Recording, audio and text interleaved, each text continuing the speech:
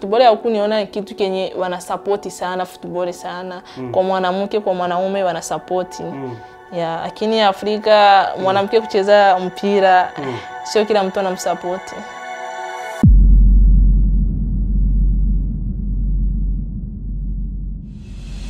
Hello Copper fam, as always we want to tell you the inspirational football stories you wouldn't normally hear, which is why we're in sunny West Yorkshire on a spring afternoon to tell the story of refugee turned Bradford women's superstar Falone Sumaili. She's very quick, she's hard for other players to handle. We're really lucky to have her. There are a number of football players who have a refugee background who have played in the UK in recent years. Victor Moses, Granit Xhaka, Nadia Nadim, Dejan Lovren, Falone Sumaili. Jina langu Falone Sumaili, nasoma Bradford College and nacheza timu ya Bradford City Women.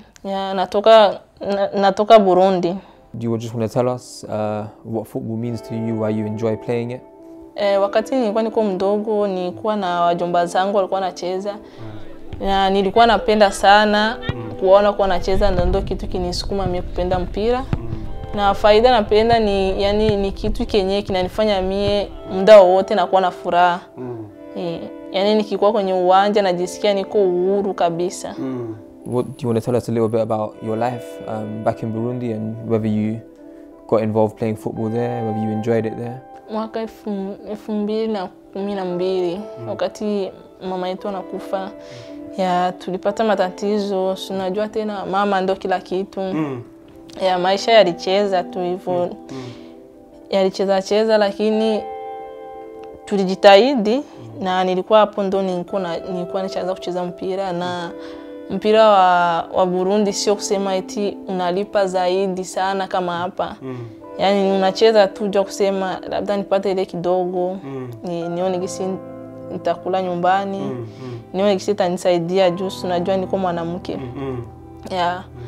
Na shida tena nyingine ilikuwa wakati sister yangu naye mkubwa naye alifariki, ilikuwa tabu sana. Tulishindwa kuvumilia, maisha yalikuwa magumu sana. Na mpaka sasa Mungu alisaidia tukafika hapa. How was it when you first came to the UK? So obviously it's a brand new country. It sometimes can be difficult adjusting, being thousands of miles away from where you'd normally call home. How did you first find coming to this country? Tura kwanza nilifika hapa ilikuwa ngumu sana. Sinaona wakati tunatoka kwenye nchi unazoea afu unakuja hapa inakuwa vigumu sana.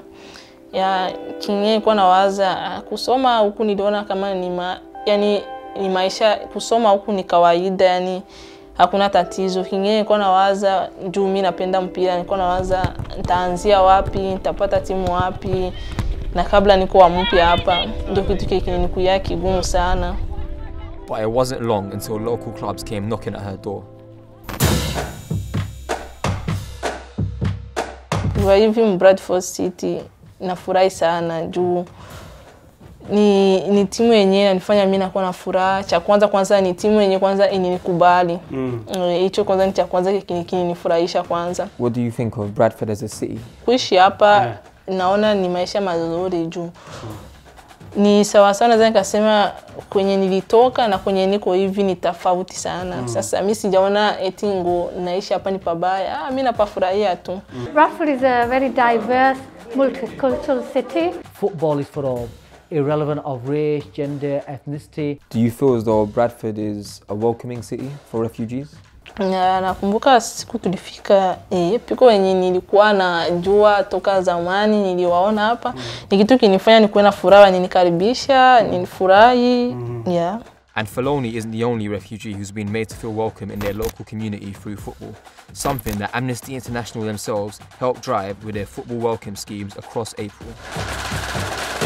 The Football Welcomes weekend is an opportunity for football clubs to celebrate the contribution that players with a refugee background have made to the game, and we invite football clubs all over the country to put on events and activities for refugees and asylum seekers living in their communities. Football clubs are at the heart of so many communities across the UK, and they play a really important role in those communities in terms of bringing people together, promoting community cohesion. The reason that the Football Welcomes weekend happens in April is because it's the anniversary of the arrival in the UK of some of the first refugees to play professional football here.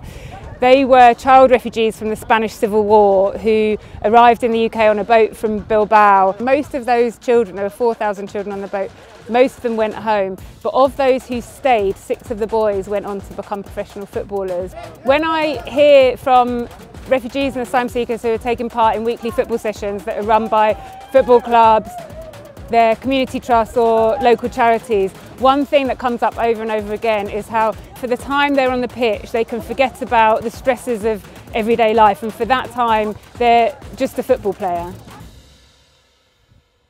Do you miss Burundi, and if so, what do you miss about it? What sticks out? Burundi napakumbuka, yani muda wote kila saa napakumbuka.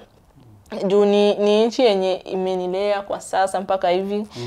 Na ni nchi yenye nifanya mie nikajulikana kutokea mpira. Na ni nchi yenye ilikuwa inanisapoti, inanikubali, inaniamini.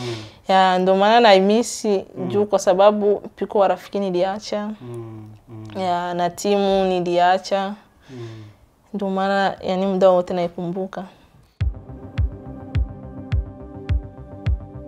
It's brilliant that Falone was able to find a team so quickly and that Bradford City women have welcomed her into the club, and it's clear that she's been making her mark on the team and on the game.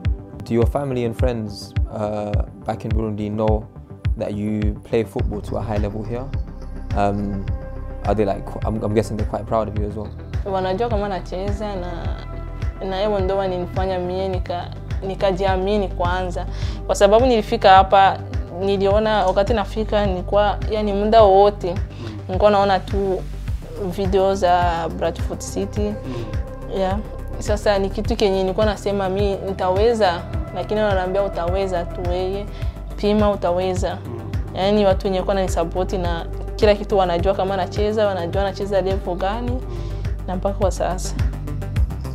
Speaking to Falone and her teammates and everyone, it's clear that football's been a huge impact. It's been a big thing in terms of her building her new life here. And it really rams the point home about how it can be such a uniting factor in making people feel welcome and just I love this game, innit?